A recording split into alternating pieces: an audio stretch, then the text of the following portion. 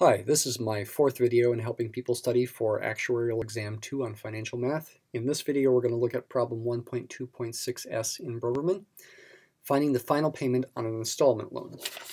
And here's the problem statement. Ed buys a TV from Al for $480, but he's not going to pay that $480 right away. He's going to pay $50 right now, and then essentially pay back what is a loan over a certain amount of time, 100 every 3 months for 1 year, so that's 4 payments of 100, and then a final payment, an unknown final payment that we're going to solve for in 15 months, which will be 3 months after the final 100 quarterly payment. We want to find that final payment. What is the amount of the final payment based on Al earning a certain interest rate? It's a 3-month compound interest rate of 3%, compounded every 3 months. And there's a second question here also, what is the final payment if instead the 1-month interest rate that Al earns is 1%? All right, so let's set up a number line to help us think this through. It's going to be best to label time in months here instead of years. So there's this 50 payment at time 0 right away. And then there are these installment payments every 3 months, at time 3, at time 6, at time 9, at time 12. You pay 100, Ed pays 100 at those times. And then Ed pays a final payment 15 months from now that is unknown. Let's call that X. We want to solve for X. The TV is worth 480. So the basic problem-solving idea here about how to solve for X is that we want to equate either the future values of all these quantities, say at time 15, or the present value of all these quantities at time 0. You can do it either way. Since you already have 480 at time 0, it's probably best to do the present values. That'd be a little bit quicker.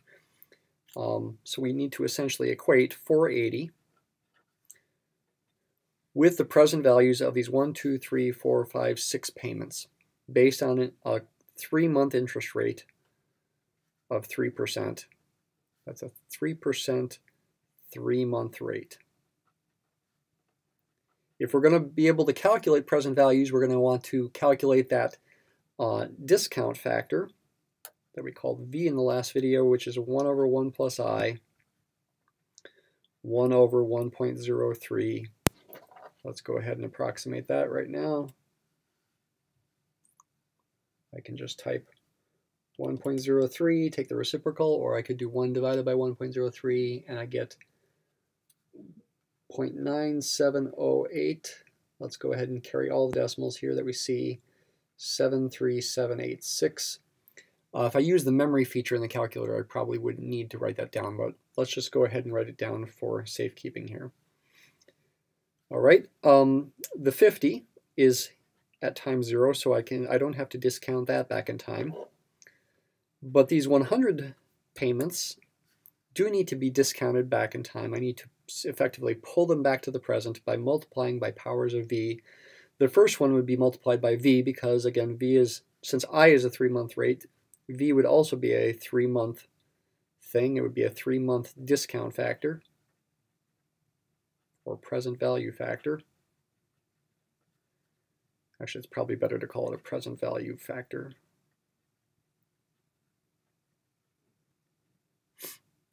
For the 100 payment at time 6 months, I need to multiply by V squared. Pull it back in time 2 periods for V. For the 9-month one, V cubed. For the 12-month one, V to the 4th. I can factor out the 100 out of those and write it like this.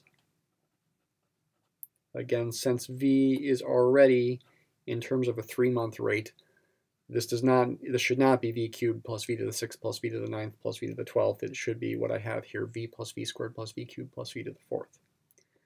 And then I have this unknown payment, 15 months in the future, which would be 5 3-month periods. So I multiply X by V to the 5th. And this is the equation you need to solve for X.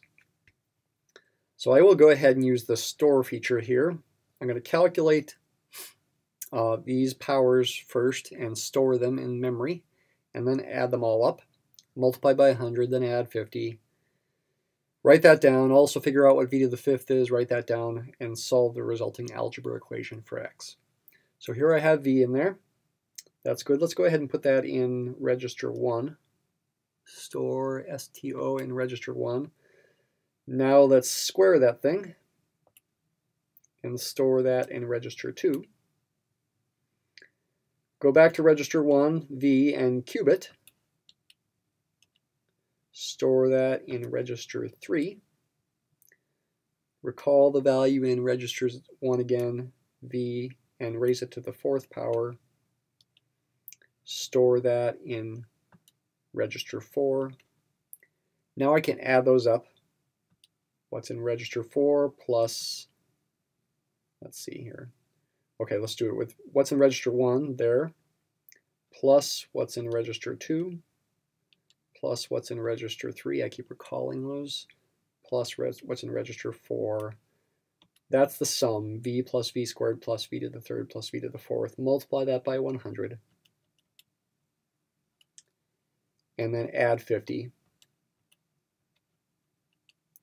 So what I have here, this equation becomes 480 equals 421.7098403 plus v to the fifth times x. What is v to the fifth?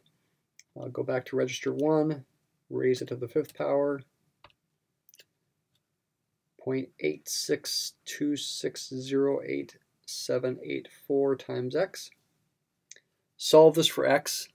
So I need to subtract 421.709 from both sides. I get 480 minus 421.7098403.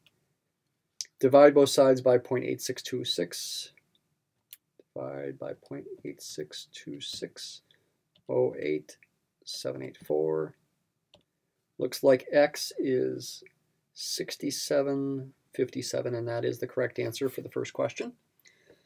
The method for the second question is pretty much the same, except v is going to be different. The 1 month interest rate is 1%. So this is part A here. Let's call it J instead of I. This is 1% 1 month rate. So the 3 month rate is going to be 1.01 to the third minus 1. It'll be a little bit higher than 3% because of compounding. Let's go ahead and figure out what that is. So 1.01 to the third power.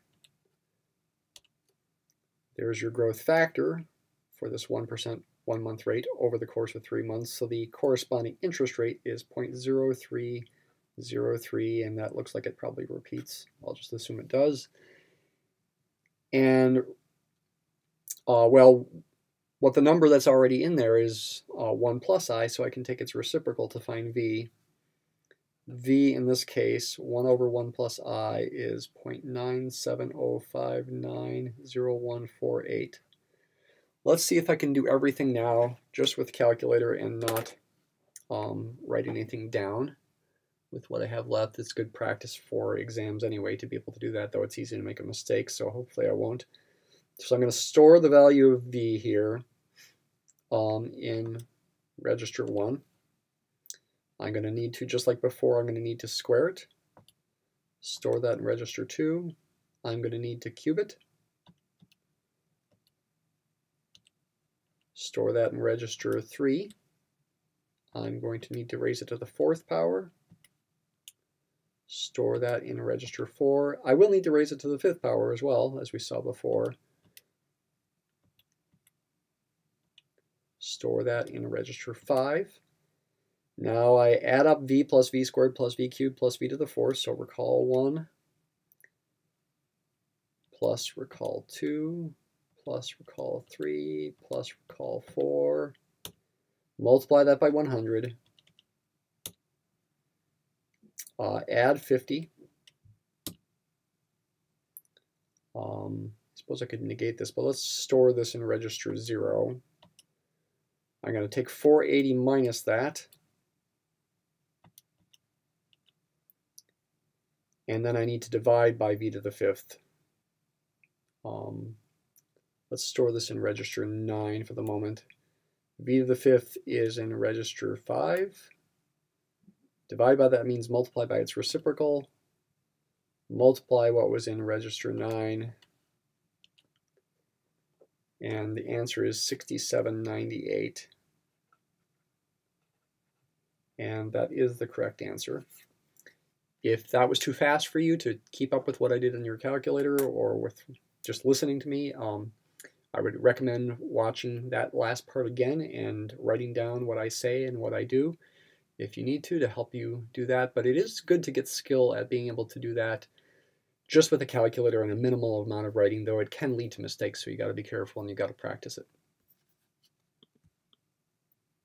I should also mention in finishing this problem that it should make sense that the answer to the second question is slightly bigger than the answer to the first question, because a 3% 3-month rate is earning less interest than a 1% 1-month rate.